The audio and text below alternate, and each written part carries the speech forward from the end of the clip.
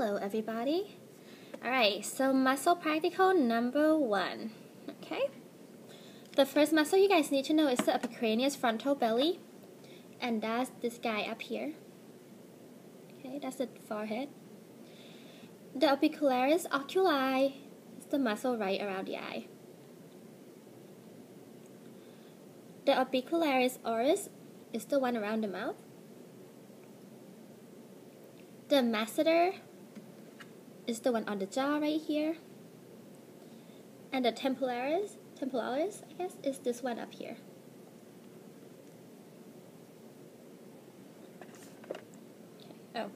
Muscle of the neck and vertebral column that you need to know is the sternocleidomastoid, and that's the one that connects from basically the back of your ear all the way down to your clavicle, which you can't see on here.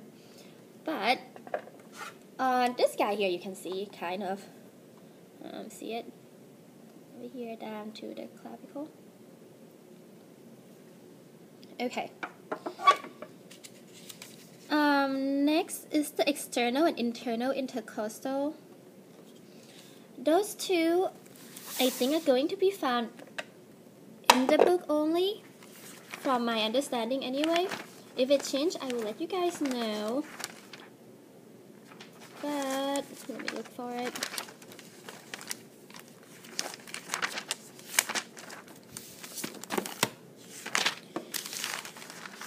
Okay, so external intercostal and internal intercostal are these two here. I don't know if you guys can see it, but the external intercostal is this one, and internal intercostal is that one.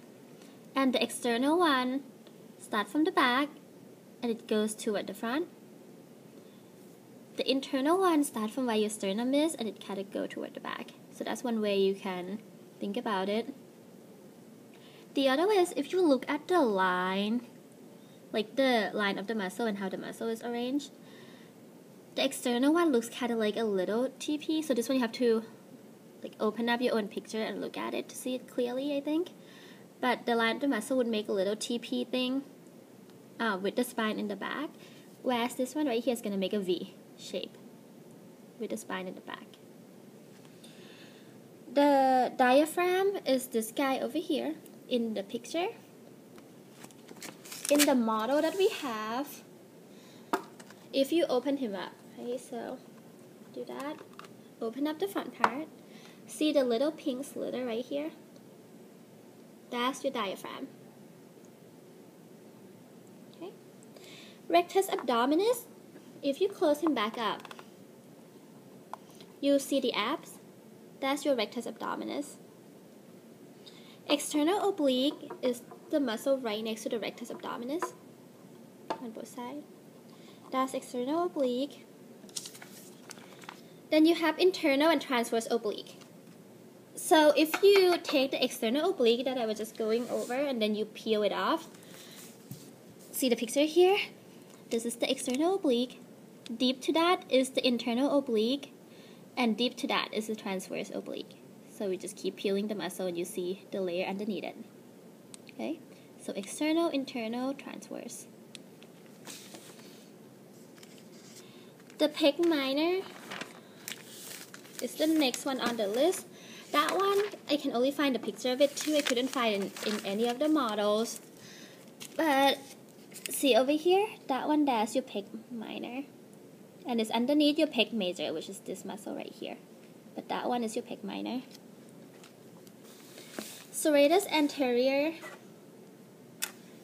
is the riblets on the side. So over here, that's serratus anterior. Trapezius is the big triangular thing on the back. Let me move this. There you go. So there, the big triangular thing on the back, that's trapezius. The rhomboid minor and rhomboid major. Okay. Again, those two are in the book.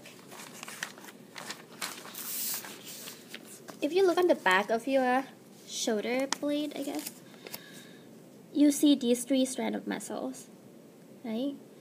The little one in the middle, that's the rhomboid minor, and the one on the bottom, that's the rhomboid major. Okay, so rhomboid minor, rhomboid major. The pectoralis major, like the pec major, is this one right here.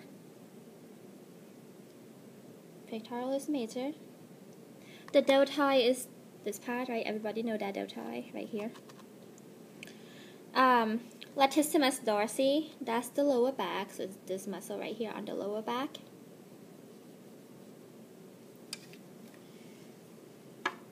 The subscapularis, supraspinatus, and infraspinatus kind of go together, and this is in the big arm. So this is your other model, the big arm.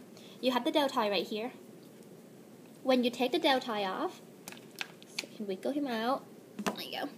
When you take the deltoid off, see the scapula right here and see the spine of the scapula.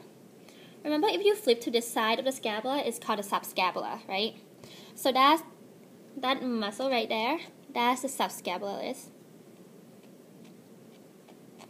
And supraspinatus and infraspinatus. So remember, the supraspinatus means like above the spine, and infraspinatus is below the spine, right?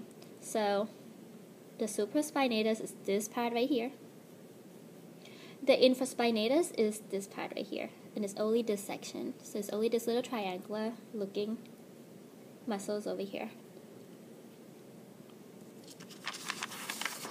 Then the last two that you need to know are the teres minor and teres major, right? So when you look at the big arm, this one, the teres minor is this one right here, and teres major is one right where your armpit would be. So find the teres major first. Teres minor is the muscle right above it. Okay, so minor, major. And on the full body guy, if you look back here, see where his armpit is? That one is the teres major, and the one right above it, that one is the teres minor. And that is it for first muscle practical. Good luck studying.